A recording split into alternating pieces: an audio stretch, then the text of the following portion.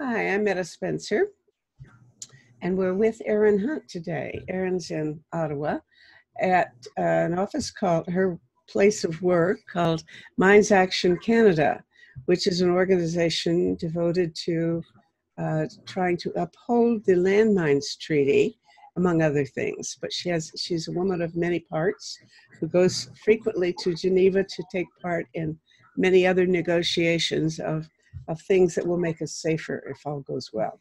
So it's always a treat to talk to Erin. Thank you for being with me today, Erin, and I want to get caught up.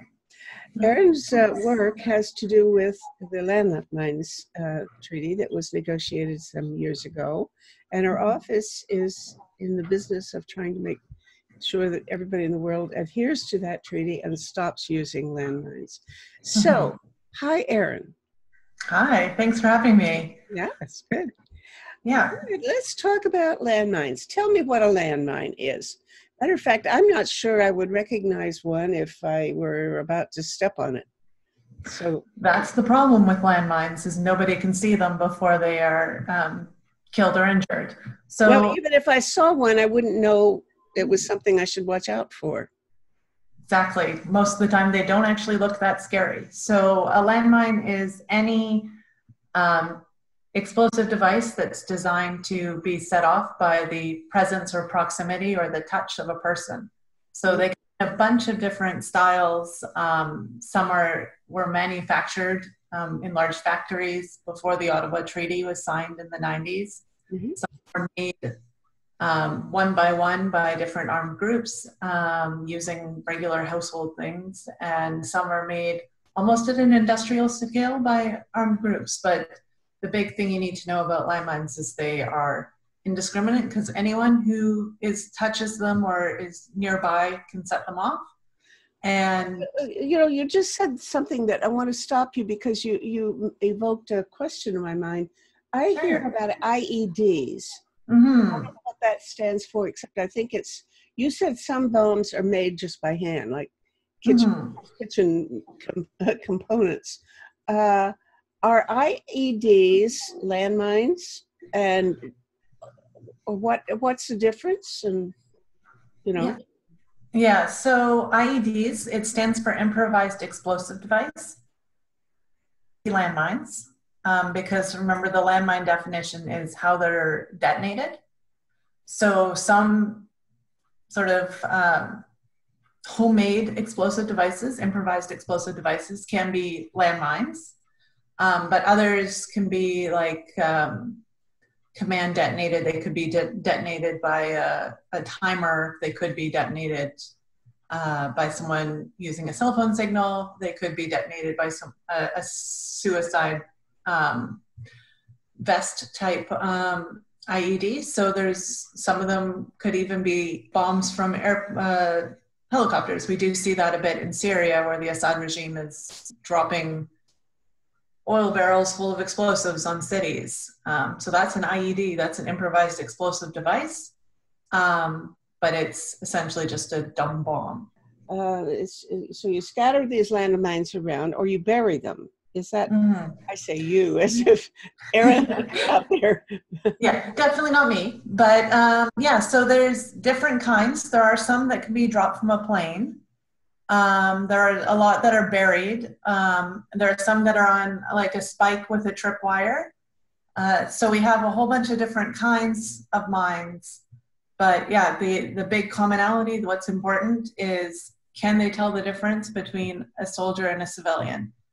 And if they're set off by whoever touches them, they can't tell the difference, and they're a landmine that's banned by the Ottawa Treaty.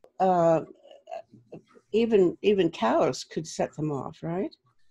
Exactly. That's actually a very large problem in Zimbabwe, where there's a lot of families that have cattle, and there's a big minefield belt near one of the borders there that hasn't been cleared yet. And so families are losing their cattle, which essentially means they're losing their whole wealth.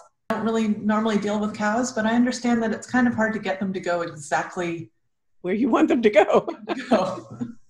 Sort of like cats. Yes, cat on a leash very well. Yeah, exactly. Okay. Okay, so obviously these are very nasty things because Mhm.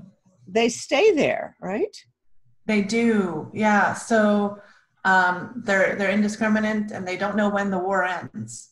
So you don't know how long they've been there, or if people are going home after a conflict, that could still be a danger for them. Mhm. Do all of them last indefinitely, or do some of them go bad after a few years? And if so, how would you know whether it's gone bad or not? That's a very good question. So they do, some of them do eventually sort of go bad, but the problem is you never know. So any landmine encountered has to be treated like it's live. So there are people, thousands of people around the world who their job is to find the landmines and take them out of the ground or diffuse them. So if they find something that is a landmine, they have to treat it like it's live, which is obviously much more time consuming than it would be to just, pick up a piece of trash on the ground. Sounds like an awful job. It must be really scary. How dangerous is it to have the role of being a deminer? Yeah, deminer is the word. Yeah. Most of the people I know who do this, they know it can be dangerous. They're exceptionally well trained and have very solid operating procedures. Like there are ways that the sector has figured out how to be safest. And one thing that I found really interesting is I was talking with one of my colleagues from a British organization that does do landmine clearance. And he was saying that their insurance, like their workplace corporate insurance policy, the company has sort of said that they're probably safer than the average British construction firm. Oh, really? Okay. So, because there are a lot of very dangerous jobs out there that we don't think are dangerous. So, but a job that deals with live explosives, we know it's dangerous. So we're going to set up a lot of really strict rules about how you do this and how you clear everything and how far away each deminer has to be from the other person, what happens in every situation. How many people are there in the world out there trying to remove landmines these days? Oh, you're asking me to put out a spoiler on a paper we're releasing from Mines Action Canada next week. Oh, okay. I can't promise to keep it secret beyond Monday. Yeah. So it's in total we're looking at over 18,000, but that's just from nonprofit organizations that answered a survey or a questionnaire we did recently. So there are still government deminers that aren't counted in there. There are also UN staff that aren't counted in that, and there are some for-profit companies that take that clear mines. So there's a lot of people that weren't included. So that number is the bare minimum. Uh-huh. And they're all over the world, I guess. Well, not everywhere. I don't think any are in Toronto, but apparently there have been a lot of mines put out in the world and forgotten about or left to harm people. Yes, yeah. What are the main countries that you would find landmines that haven't been cleared yet, and where have the landmines largely been removed? Okay, yeah, so there's about 60 countries and other areas that are still contaminated by landmines. Some of them are the ones that you think about when you think about landmines, like Afghanistan, Cambodia, Angola. Some are ones that you might not necessarily think about, like Sri Lanka, Colombia, and Peru and Ecuador. So there's lots of countries that still have mines. Some of them are getting very close to being landmine free. And some countries have already cleared all their landmines. I think the biggest success story when it comes to clearing landmines is Mozambique. So when Mozambique signed the Ottawa Treaty in 1997, they sort of thought it was going to take them about 100 years to clear their mines.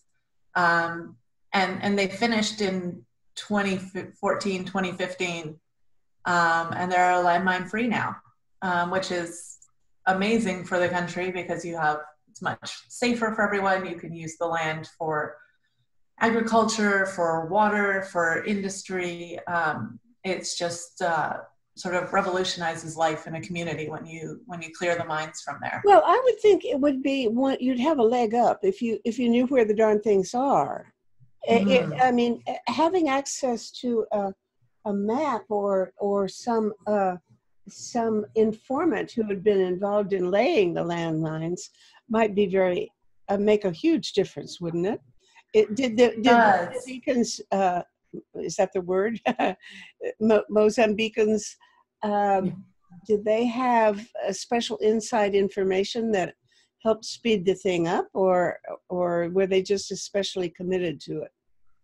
I think it was a little bit of both. They do that. They ask questions. They try and find old battlefield maps, or they'll talk to the community and be like, where was there fighting? Have you seen any mines? Where have people been hurt? Is there anywhere that you don't go because you think it's dangerous? Did you plant any mines? Do you remember where they were? All those sorts of questions to sort of try and map out where the dangerous areas are. Mm-hmm. Are there people or warriors who plant these things and really don't keep track at all? They just throw them around? Yeah, there are people where they never even had a map of what they did. Yeah, all the time. So a lot of non-state armed groups are not going to put down a map.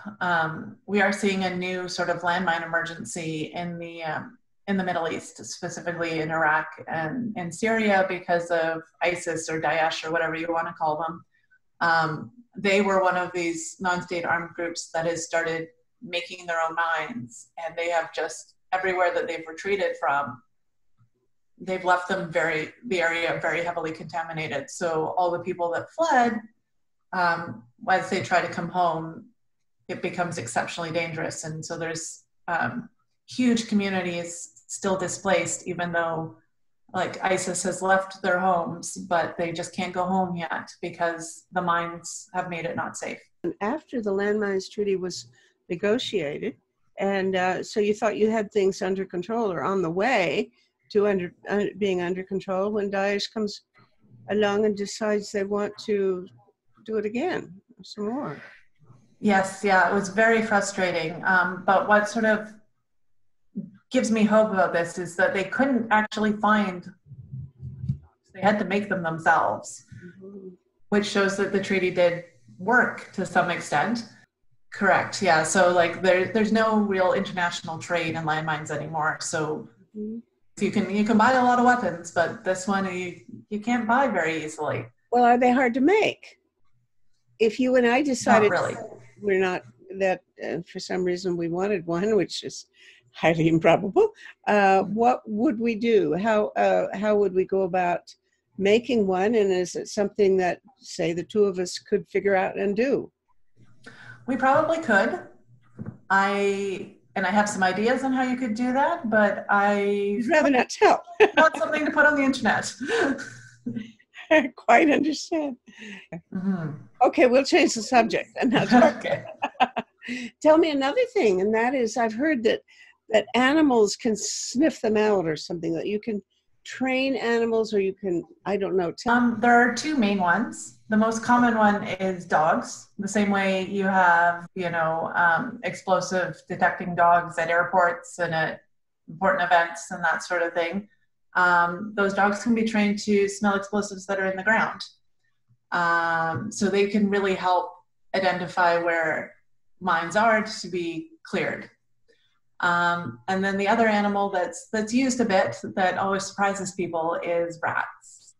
So not sort of like the kind of rats that I saw run across the road the other day. These are larger African pouched rats. But just like dogs, they can be trained and they can use their sense of smell to identify explosives. So they've been used in a few countries. Dogs are used obviously more often. It really just depends on what sort of terrain you're dealing with, what sort of explosives you're dealing with, whether they're the right tool from the demining toolbox to use. Oh, is it hard on the dogs? I mean, do Is it riskier for dogs than it is for the deminers? Like the same way we have really good procedures for humans, they have really good procedures for dogs. Mm-hmm. Sometimes, like for the example, the rats don't weigh enough to ever set off a mine. And the dogs usually are trained to stop before they reach whatever they're smelling. And there's other procedures and things that they've taken care of to make sure the dogs are safe and well cared for. They usually have a very good relationship with their handler. When they find something, they get to play. And they're usually the types of dogs that like to work. So the same sorts of dogs that you see here doing jobs. Eye dogs or something. Yeah, lots of like Malinois and German Shepherds and the kind of dogs you see at the airports. Would have been anything like that have been used in World War I? Yeah, so like the first sort of landmines that weren't just like booby trapped type things, but the first landmines were sort of invented in the American Civil War. So they were used then in World War I and World War II, but it was sort of the wars of liberation and the conflicts in the 70s, 80s, and 90s, and early 90s that really saw their use sort of proliferate and skyrocket to become what was at the time in the mid-90s a global crisis. Mostly then in colonialized countries that were trying to get independence, or? Somewhat. I mean, there were mines left all over Europe from World War II, some of which Denmark finished clearing in the past decade. Would those have been left there on purpose, or is it just discarded things that you have to watch out for? They were like specifically made minefields during World War II that just were not cleared until recently. Mm-hmm. So I don't think it really depended on who was fighting more so much as if there was fighting. However, Canada, for example, we hadn't used landmines since the Korean War when we banned them. So it is possible to take part in conflicts, your own soldiers and all of that without using them. I imagine, this whole thing came about as a result kind of a social movement, isn't it? A rather discrete social movement is specifically targeting the use of landmines rather than just conflict and wars in general. But, certain bunches of peace activists got engaged with the attempt to make a treaty. Now, how did all that happen?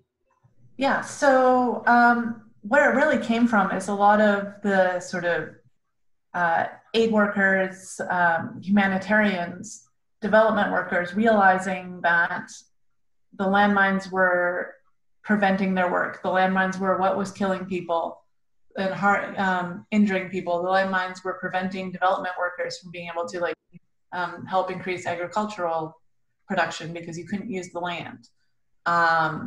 So a bunch of those organizations got together with some of the human rights and peace organizations and said, you know what? We need to do something about the mines. We can't do anything to benefit humanity until we take care of these mines. Like, they're preventing our work. They're putting us in danger. They're putting the communities we work with in danger. So it started with 6 organizations that got together. And it's grown now to hundreds in almost every country around the world. It's called the International Campaign to Ban Landmines. And it was the co-winner of the Nobel Peace Prize in 1997 with its coordinator at the time, Jody Williams. Mm-hmm. So this is which Canada had a very important part to play. What was unique and special about Canada's contribution to this effort? Yeah, so when you have the activists, all the people from mine-affected communities speaking out, that's great and that's fantastic, and they worked so hard to get this into the consciousness of decision makers. But you do need someone to have the courage to step up from outside, from within the walls of power, and to take this on. And what's incredible is that was the Canadian government role in this process. So at the time, Lloyd Axworthy was Canada's foreign minister, and he shocked the world, really, when at the end of the meeting that he had held in Ottawa about the problem of landmines, he delivered a challenge and said, all right, everyone, we've agreed that these are bad. Come back in a year and sign a treaty banning landmines here in Ottawa. Okay. Well, yeah, I know that everybody says that man really deserves huge parts of the credit for what happened, and bless his heart. Yeah. Yeah. That's yeah. But now, so it's called the Ottawa Treaty. Yeah. Yeah. And how did it come about? Because my understanding is that what was special about it was that it, in a way, most governments wouldn't have done it, and it wouldn't have been able to happen in the normal procedures, the normal way treaties get negotiated. What was different about this that I believe people have used the Ottawa process as a model for maybe other efforts that they might not be able to get done in the usual way. So what is the usual way, and what was special about the Ottawa Treaty? Yeah, so the usual way for a lot of disarmament issues is what our executive director calls aim low and go slow, where you have to have consensus, meaning everybody has to agree. You don't get to vote and like majority passes something, or so a lot of UN bodies on disarmament issues operate under consensus rules, where they can be very strict. They don't often let civil society in, whereas the Ottawa process was if you want to do this, join us. We're going to work with everyone who wants to do this. Civil society is going to be in the room because like the landmine survivors are going to be in the room, because those are the people that know what's happening on the ground and know what these weapons do. Mm-hmm. It's the aid workers, it's the humanitarians, it's the people living with these weapons daily, those that have been injured. They're the ones that sort of know what the problem is, so we need them in the room. And it wasn't a consensus. It was a bit of a, like, everyone negotiates it, and if you don't like it at the end, we're going to adopt it by a vote. And, you know, if you don't like it, you don't have to join it. But what's incredible is we've got the majority of the world now has joined it. So there's 164 states that have joined it. Mm-hmm. But almost every other state that hasn't joined it still sort of abides by the treaty anyways. There's very few countries where the government themselves is using landmines. In the last year, it was only Myanmar. There had been previous use a couple of years ago by Syria, but for the most part, governments don't use landmines anymore. It's only non-state armed groups that are using mines. So even though they didn't take part in the process or they didn't join the treaty, they're still all abiding by it. Looking as if they don't want to be ashamed of themselves. Is that part of it? That it becomes a norm that just decent people don't do that. Exactly. So one of the strengths of a strong civil society campaign and strong treaty with lots of government support is that landmines have been stigmatized so much that the idea of using them is abhorrent. That countries will not do it. Countries will deny using them if they have. They will do everything in their power to not be seen as using such a horrific banned weapon. So what happened at the time was it Lloyd Axworthy and got somebody in government to approve, and he held a big party and invited anybody who wanted to come. All the countries that wanted to, and civil society organizations that wanted to send representatives could come to Ottawa and have a conference for a couple of days, or what happened? Yeah. And when was it? So the first conference was in 1996, in October 1996, and it was because civil society had been pushing governments to do something about the landmine problem. They had been gathering the data that you need, showing the scale of the problems, the scale of suffering, reaching out to organizations everywhere, doing the like talks in church basements, going to schools, going everywhere, talking to people about this issue and creating a lot of pressure on the governments. And those UN bodies that operate by consensus tried to pick up the issue, but there was a few countries that were pushing back and they couldn't get anywhere, really. So Canada was like, okay, well, let's go talk about this outside the UN at a meeting. We're going to just, talk about landmines, like-minded states, come on over. So they had that meeting and it went well. And then at the closing remarks, Minister Axworthy shocked everyone, delighted civil society by putting out that challenge to negotiate a treaty in the next year. And they made it, they went all over the world to negotiate. So there was negotiations that happened in Vienna. There were regional meetings everywhere. There was negotiations in Oslo and I think Dublin, and there were other negotiations. I think there were meetings in like Chile and Asia Pacific and Cambodia and everywhere. And they came up with a text. It did take them 13 and a half months instead of exactly 1 year. But then they came back to Ottawa on December 3rd, 1997 to sign the treaty. Wonderful. Okay, now, so there was a traveling team of negotiators. Who were they that went out and talked in all of these places to different governments? Right?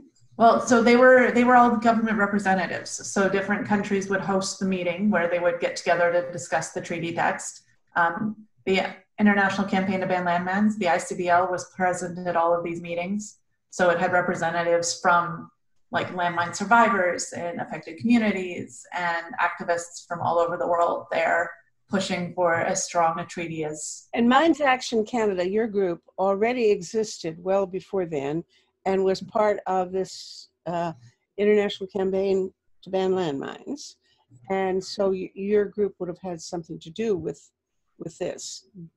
Yeah, obviously this was way before my time, but yeah, Mines Action Canada had been formed in 1994. So we were around, we were strong, taking part in those negotiations, and obviously very excited when the treaty came back here to be signed.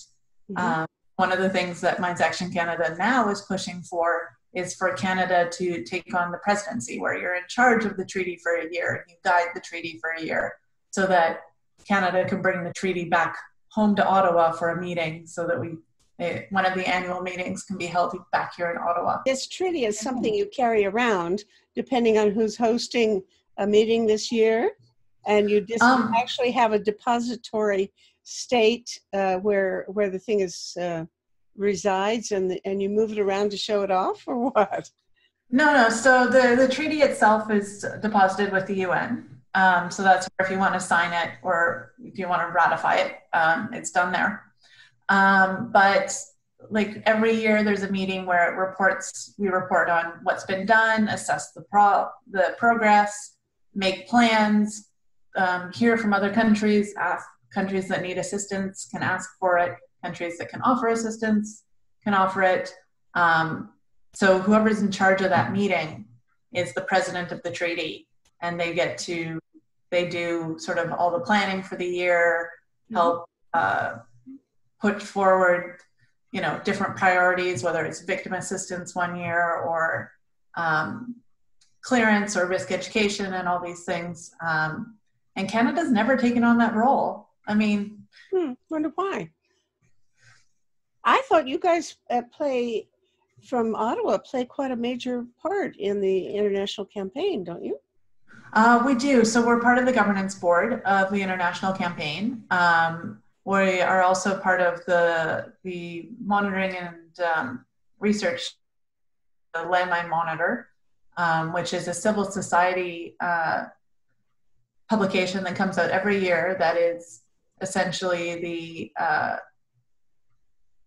the year in landmines. It gives country by country profiles, and then we also publish a thematic book on different issues that gives global overviews, and then on the website there is country by country profiles, so you can see exactly like what Canada has done this year, how much money Canada has given to what we call mine action, so clearing landmines, assisting victims, doing risk education, doing advocacy, or destroying stockpiled mines.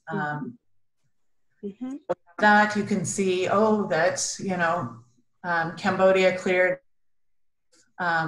square kilometers of landmines, but there were 5 new casualties last year. You can see where the casualties were, who's still contaminated, who's making good progress on clearing the mines, because the treaty does have a 10-year deadline of you're supposed to clear all the mines in your territory within 10 years. Obviously, a lot of countries came into the treaty with huge problems, and they wrote in the possibility of extensions as long as it's a good plan. So some countries are like doing their extensions. Some of them met their 10-year deadline. Some needed more time. So that's one of the things that the meeting does each year, is looks at the people that are asking for an extension and sees the plans that they've made and gives them feedback, or decides whether or not the treaty, all the states approve of this plan. So this is a paper publication, a real book, like a coffee table book or something? You got pictures and stuff? It does have pictures. It's not like cover or anything super pretty to put on your coffee table. It's a lot of statistics and a lot of charts and lists and graphs and things. But there are hard copies. Could people download stuff? Do you have it online too? The majority of it is online. The part that is published in hard copy is just the sort of summaries. So the website is the-monitor.org. Say it again. The-monitor.org. Have a look at that. I haven't ever done it. Maybe I should go have a look at it too. Good. Yeah, it's good stuff. This process broke the mold for how to get treaty negotiated. And I've heard other people say, well, we ought to try it with this other problem that we have. How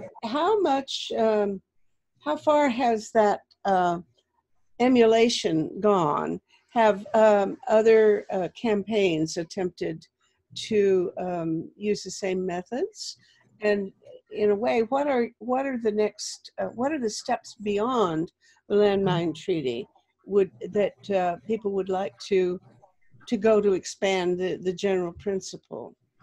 For example, maybe you want to talk about cluster munitions and what the connection is to cluster bombs and so on.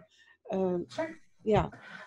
Yeah. So actually, that is one of the treaties that followed the Ottawa Process guide, so to speak. So cluster munitions, which are large bombs with smaller bombs inside them that open in the air and coat an area about the size of a football field with explosives, which are, very indiscriminate when they're in the air, because you can't control where in a football field your bombs land. And they also have a really high failure rate. So anywhere from 5 to 30% of what they call submunitions, so like the smaller bombs inside, fail to detonate when they hit the ground. So they become de facto landmines. So this weapon is very dangerous for civilians. What we've found is that its casualty rates are about 90% civilian out of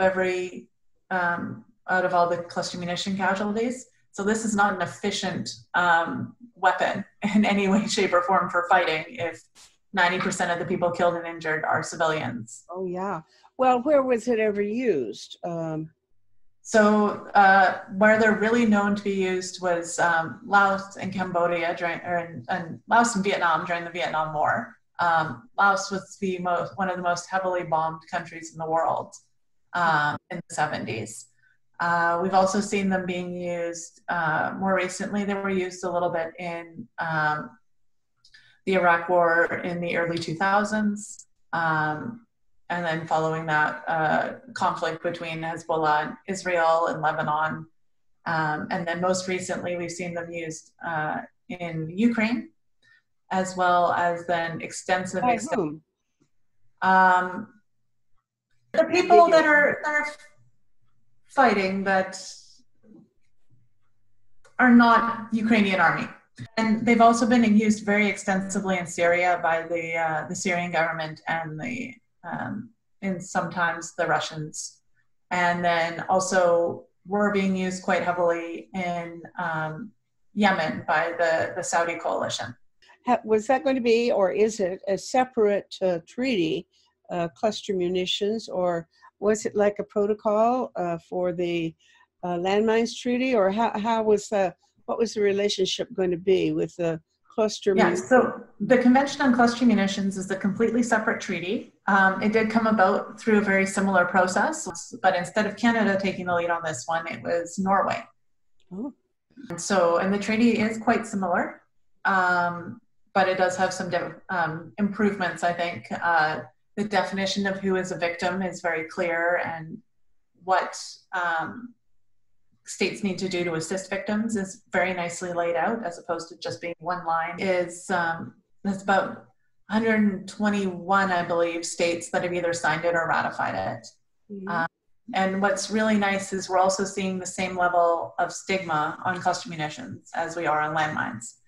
Mm-hmm. So a friend that used to do a lot of NGO work at the UN in New York as part of the Cluster Munition Coalition, which is the international campaign to ban cluster munitions, which is full of NGOs and civil society organizations.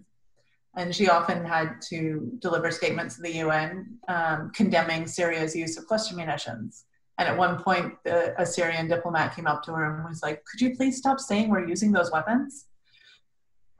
Even though we have extensive evidence that they were being used, but the idea that they were being using such a horrific weapon was just a little bit too much for this diplomat to handle. So he asked if we could still please stop saying that they're being used. Yeah, poor guys. You have to feel pity for some of the negotiators when they have to deal with situations like that, representing their government when government's doing horrible things. Which brings us to someone who has no shame whatever. There's one global politician who, more than any other quality, I think, is a person who is incapable of feeling shame. Mm-hmm. And therefore, anything that he can do, he will do and flaunt it, and just dare anybody to mock him or ridicule him or chastise him or even scold him, because he's not ashamed of anything.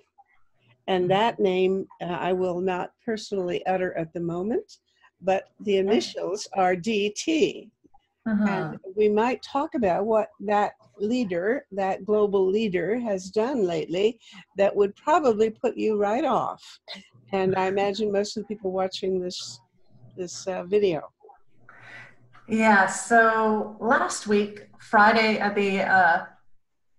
Friday afternoon, the United States announced a new landmine policy.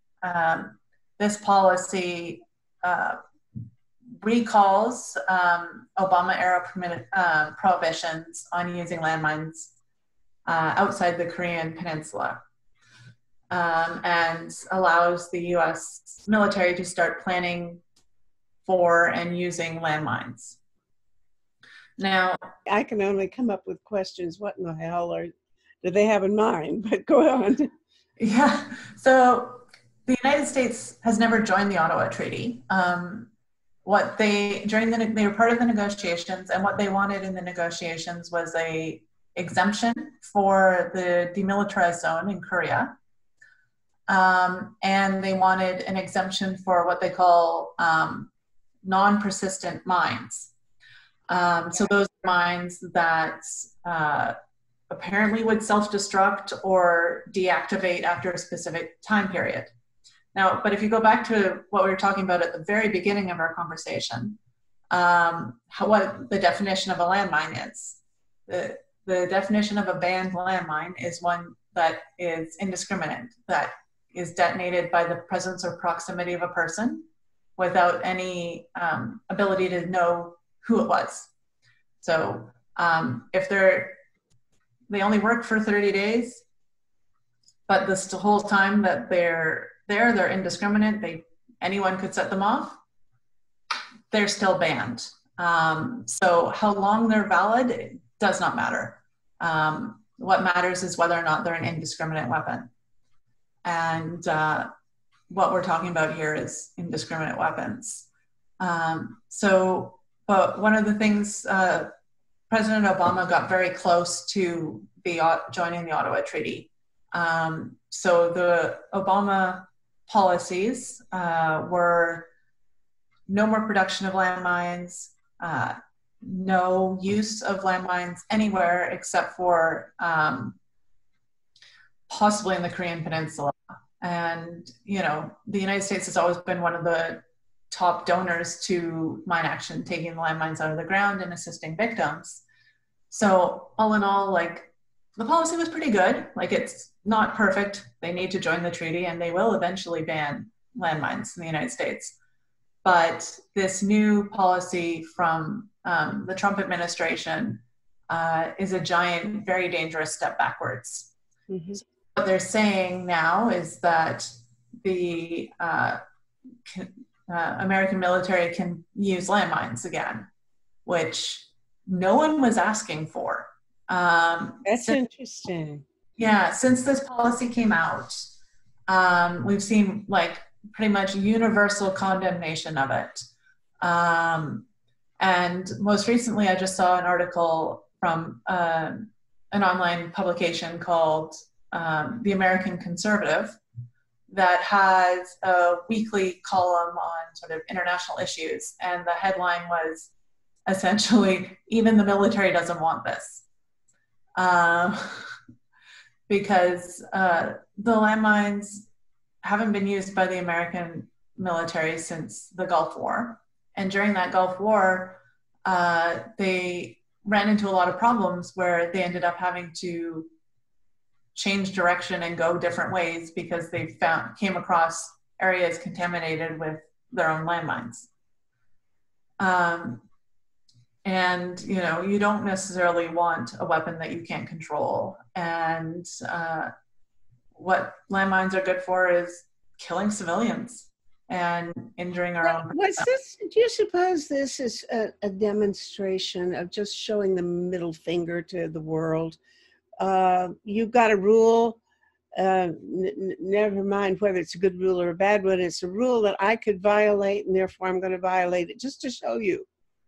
I mean, what else motivation would there be? Is there any constituency in the American public, among the voters, for example, people who have anything at stake that would benefit from the resumption of using landmines? Is there, what pressures are there? In fact, I have to ask why Obama wasn't able to get the, or even try, maybe, I don't know, to get the thing endorsed. I suppose it was all about North and South Korea and the DMZ. But, was that a realistic consideration that you really couldn't maintain this horrible line between North and South Korea unless you put landmines there?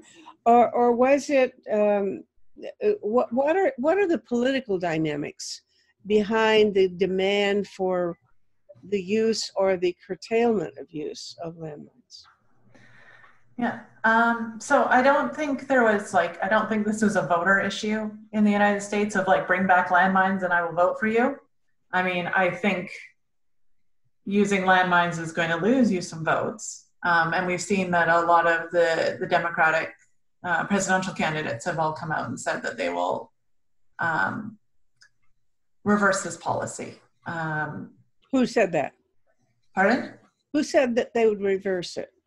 I believe almost all the Democratic presidential candidates. Well, but the Republicans will say, well, yes, sir, salute.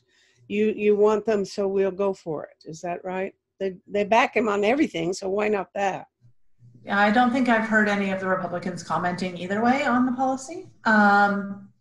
But yeah, so there is the concerns about Korea, but I do not, my personal opinion is that it's not a valid concern. They have a lot of other ways to protect the South, and these indiscriminate weapons are not really going to help anyone. But I think it's a little bit of a pushback on I don't want to lose anything option that sometimes military planners don't want to give up stuff like that. Usually, if you talk to the boots on the ground, the men and women in uniform who are going to have to walk on the land, nobody wants to deal with landmines. Because this was just Trump himself. Oops, I said the word. No, I think there was some reviews through the Pentagon. We're having a really hard time sorting out where this came from, to be honest. There are always people that don't want to give up weapons, and it's very interesting that article I mentioned, one of the articles that I saw this week on the commentary there was that the American military didn't care about landmines. They weren't being used. They don't need them, didn't really care about them until NGOs started speaking up. I see. And when the NGOs started speaking up, they couldn't let somebody else pick what weapons they're allowed to use. And so that's when they started pushing, keep them in the arsenal. Okay, that kind of solves my question about the psychology of the thing, the social dynamics of why anybody bothered to try to do this. Okay, so what will be the response to this? How are you going to organize an effort to block it? Can you block it? Well, let's see. It could be there could be a law passed in the House, couldn't there? But it wouldn't clear the Senate, saying forbidding landmines or requiring. Only the Senate has anything to do with treaties, I think, right? Anyway, I'm not an expert on American politics. What could be done and what you folks are planning as a way of responding to this. Yeah, so I know our American colleagues are speaking out very strongly, advocating very hard against this policy. Humanity and Inclusion, which is an organization that does a lot of work with landmine survivors and other persons with disabilities. They have an online petition right now, the International Campaign to Ban Landmines. Every campaign member organization has been asked to write the White House and to request a meeting with the American embassies in their own countries. Here at Mines Action Canada, we've written an op-ed this week explaining that Canada, in the face of this horrific policy, Canada should step up, reiterate that landmines are always prohibited, regardless of whether or not, how long they are supposedly active for. Because, like I said, it doesn't matter how long a mine is active for, it's banned if it's detonated by someone stepping on it, touching it. And that Canada should sort of retake our leadership role, step up on some funding, and really make sure that we can finish the job on landmines. We've seen EU, I believe, Norway, Belgium, maybe not Norway. I know the EU, Belgium, I believe Germany, Sudan, who is this year's president of the treaty, they've all made statements sort of calling on the United States to... So there is already mobilizing some sort of effort to I don't know whether anybody has it. It's like the rest of the world doesn't even count in terms of Trump's policies.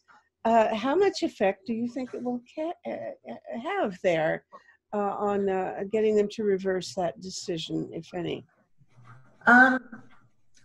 It's always worth a try. And what's important is that we need to keep the stigma against landmines strong. One of my biggest concerns with this policy is that the users of landmines, the that are currently using landmines, whether it's ISIS or the Taliban or any of those sort of organizations, could see this policy as an excuse for what they're doing. So everyone speaking out so strongly in support of the treaty, condemning this this new policy is very important to make sure that the United States' new policy doesn't provide cover to other users of landmines. Okay, well now what are the odds that you can get the Trudeau government to take the strong stand that you seem to be encouraging? I don't want to put odds on that, but we are doing a lot of, we're aiming to do a lot of parliamentary outreach in the next couple of weeks. That was already planned before this announcement was made. So hopefully we will hear good news from Canadian parliamentarians. What's really nice is that all parties in Canada strongly support the Ottawa Treaty. It's one of those sort of parts of Canadian identity internationally that is looks good for all of us, that, you know, we're the country that saved the world from landmines. Yeah, you know, Trudeau announced when he came into office, Canada is back, meaning the good guy Canada is back in power. But, you know, as I think even today's paper, somebody said, no, Canada hasn't really come back. But the actions that Canada has taken on peace issues, at any rate, has been very disappointing. Not very proactive, and certainly not standing up to the U.S. pressures. So since I believe Canada's trying to make a pitch again to be appointed to the Security Council, the politics of getting to look like Canada's back and is a good guy might have some influence, I would like to think. Yeah, and the two countries that we're running against for the Security Council seat, Norway and Ireland, are huge supporters of the treaty. Norway was president of the treaty last year for a review conference and hosted a pretty successful meeting where we have a new action plan to guide the next 5 years of work. So yeah, we're looking for Canada. Canada doesn't have to do what some of the other countries have done and put out a statement condemning the American policy. That's going to cause problems for our... I'm sorry, you said Canada doesn't have to do that? No, they don't have to put out a statement specifically condemning it.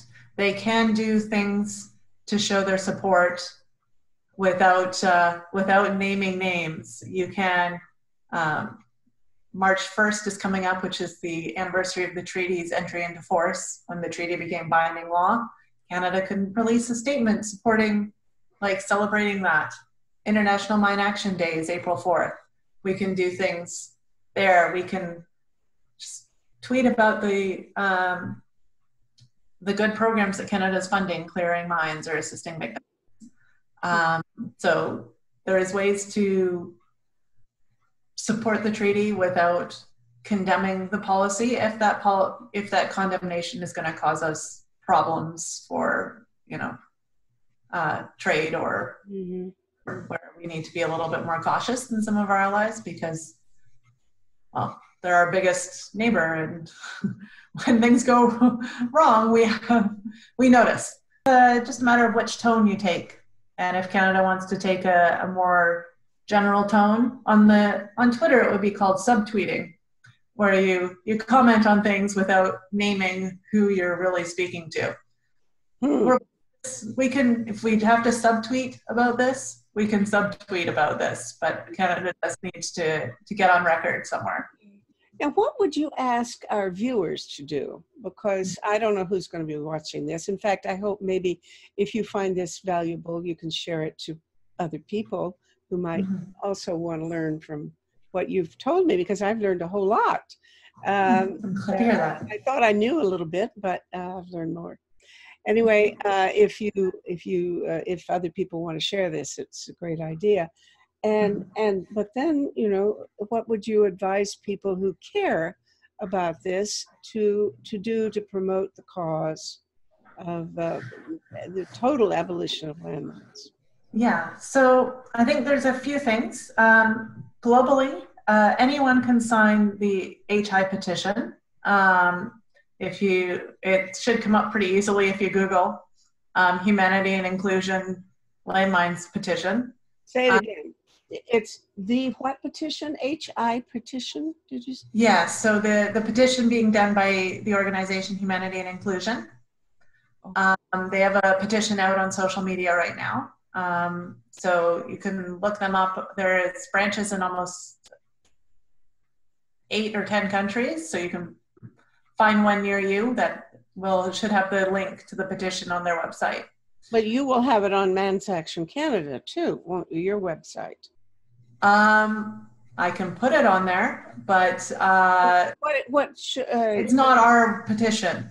It's not your petition. Okay, all right. No, but so you want them to go to this something Humanity and Inclusion. Oh, all right. I have not come across that, Erin. So they used to be called Handicap International, but they've changed their name. Oh, okay. So HI, Humanity and Inclusion. That's definitely a way to take action. If you're outside the U.S., you could also write to your representative, your parliamentarian, and express support for the Ottawa Treaty.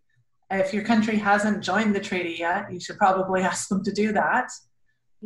And then if you are in the United States, this is something where you can talk to your local representatives. Doesn't matter who they are, talk to them, tell them how this policy is upsetting you, that it's not safe for American military personnel, it's inefficient, and it's exceptionally dangerous for civilians. What we always say is that, if you're trying to move disarmament forward, you need to remember that good soldiers don't deserve bad weapons. The landmines are one of the worst weapons out there. So well, bless you. I think that's the slogan we ought to end on. Landmines are one of the worst weapons out there. Yeah. Well, there are some bad ones too. I can think of a few, like nuclear weapons. Oh, we work on those too. Well, we will work on those too, and I'm sure you do. You're a woman of great courage, and you certainly are all over the world. You go off and do all these trips to carry on the work, and I just admire you and respect what you're doing so much, Erin. Thank you so much. So appreciate this, and we'll try to get this word out. And great to have you as my partner. Okay. Yeah. Thanks for all the kind words and for having me on. All right. Blessings. See you soon one day, Erin. Bye. Bye. This conversation is one of the weekly series Talk About Saving the World, produced by Peace Magazine and Project Save the World. Please visit our website at tosavetheworld.ca, where you can sign the Platform for Survival, a list of 25 public policy proposals that, if enacted, would greatly reduce the risk of 6 global threats to humankind. Come back next week for another discussion of a serious global issue.